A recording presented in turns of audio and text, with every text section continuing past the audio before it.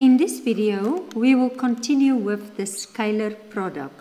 You will find this on page 242 in the Namibian AS-Level Mathematics textbook, Y equals mx+c to success. The vector AB is this. The point A is this. Find the coordinates of the point B. Okay. Now, we're going to make use of position vectors. So let's do that.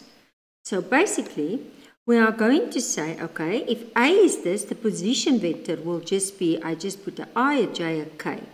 If I want to find AB, it's the second one minus the first position vector.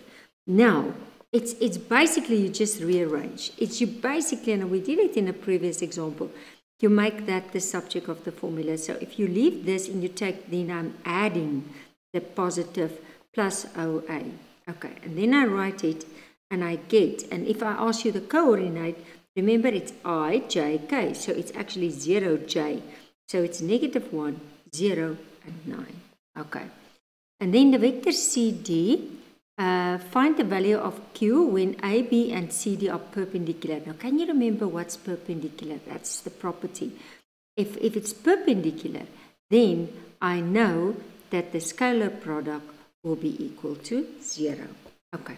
So, find the vector Q when A, B, and CD are perpendicular. There's AB, there's CD.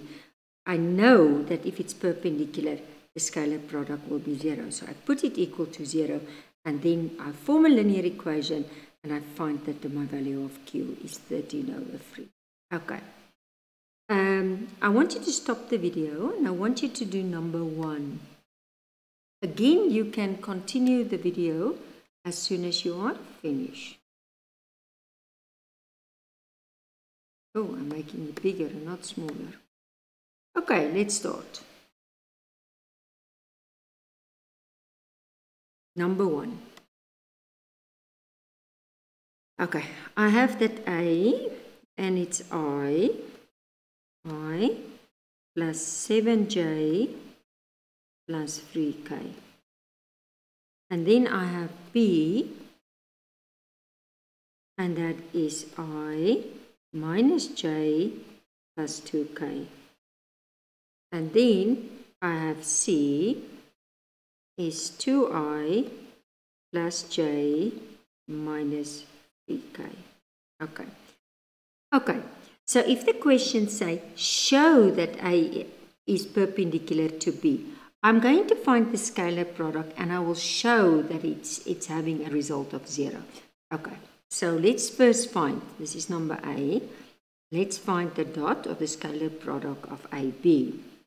And that is going to be 1, and there's also 1, and there is a 7, and there is a -1, and there is a 3, and there is a 2.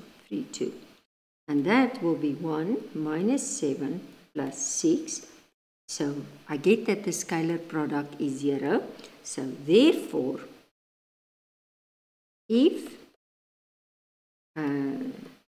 dot B equals 0, then A and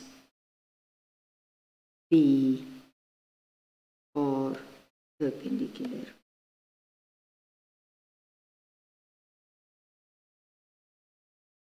Okay, and then I will look at number B. Show that A is perpendicular to C, so it's more or less the same. So I'm going to find the scalar product of A and C. Okay, so there is A, it's 1. There is C, it's 2. There is A, it's 7. There is C, it's going to be 1.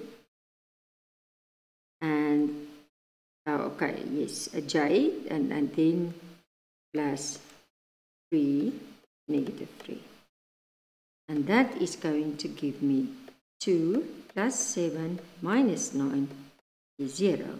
Now I'm ending exactly the same. I'm saying, therefore, if A dot C, scalar product 0, then A and C are perpendicular. Okay, this was very, very easy. I think the next one will be a bit more challenging, but vectors is actually a nice chapter in the AS level. It was also in the higher level.